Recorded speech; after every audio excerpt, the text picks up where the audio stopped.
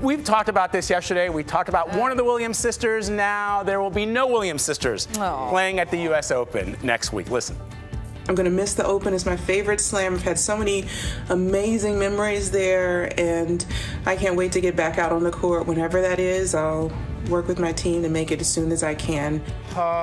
Venus, we're going to miss you. I know. Venus said yesterday that she's withdrawing from the Grand Slam Tennis Classic due to a leg injury. She made the announcement, of course, after her sister Serena revealed on Instagram that a torn hamstring will keep her out of the action. So now we've got Roger Federer. You mentioned this yesterday, Anthony. Roger Federer, Rafael Nadal, they announced that they will also miss the tournament, also due to injuries. The US Open, which starts on Monday, will be the first Grand Slam event without the Williams sisters, Federer or Nadal, since 1997. And that's, yeah. First time without Venus and Serena since 2003. There's still going to be a lot of good tennis. Yes. Yeah. But those are certainly some of the biggest names in the business. And remember, in 1997, that is where Venus sort of made a break for it. She came in unseeded and destroyed everybody, and you know, history was written. But we want them to get healthy. Yes, as we said yesterday, it's all about you guys. Get better, feel good, we'll be all right. We want them to be healthy.